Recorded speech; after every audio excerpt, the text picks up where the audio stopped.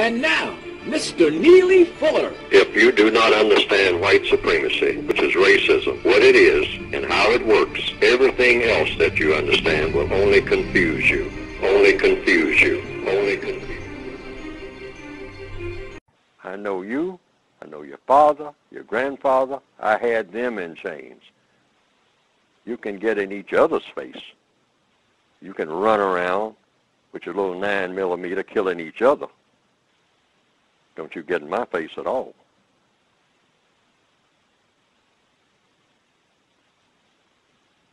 I'll let you talk and act.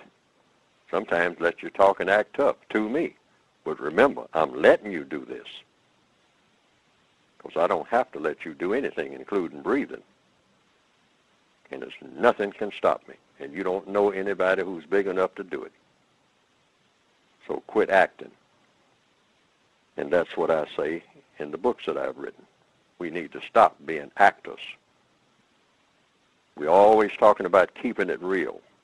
That's black people in the Northwestern Hemisphere.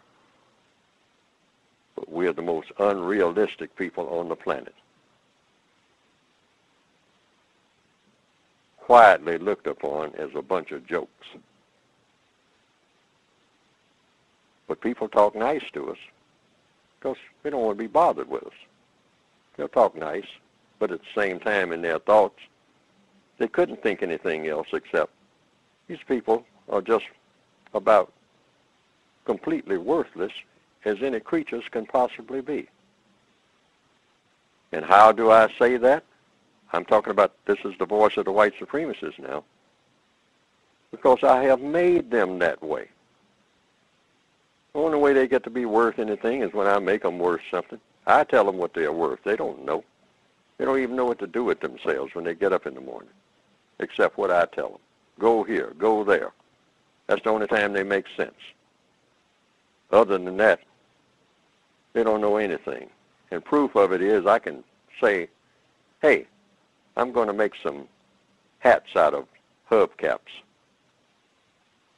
I got surplus hubcaps in my warehouse on some cars that I haven't even manufactured yet. And I don't know what to do with those surplus hubcaps. I don't want to throw them away. I got millions of them. But I got a bunch of black people out there who are just looking for something to do. They don't know what to do. They just look at this great big universe, a great big world. Look up and down the streets. They don't know what to do or where to go at any given moment. So I always, as usual, find something for them to do. So the next thing I'll do is the little money I've allowed them to have, I'm going to take these hubcaps that I ordinarily would put on some cars, and I'm going to say that they are no longer hubcaps, that they are hats. And I'll have all these millions of black people walking around with these hubcaps on their heads. And give it a fancy name like Zapsters. You know. And people will be asking, what's a Zapster? Hey, man, that's the new hats, man. I mean, you square. You don't know what's up. You don't know. You haven't bought you a Zapster yet. $800 a piece, man. And I got 2 of them.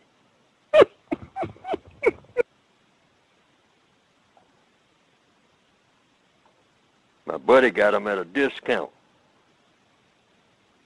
He works over there where they got the stuff stored.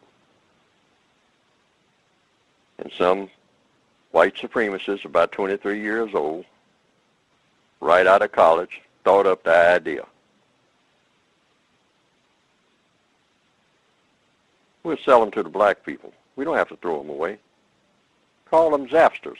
What's a Zapster? That's a hat that black people wear.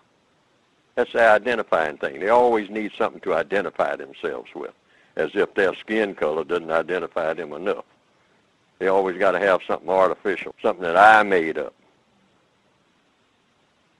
Or if they make it up, I'll be the one who will control it and I'll sell it to them for the little money that I allow them to have, and have them out here killing each other to have them. And a name like Zapster would be appropriate, too, because they'd be zapping other black people trying to get them. Put 5 shots in somebody and grab that Zapster. Keep it in the closet for about a week and then come out wearing it.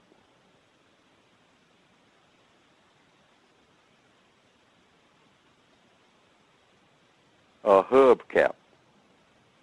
That's the way millions of us think. Rather than say, wait a minute.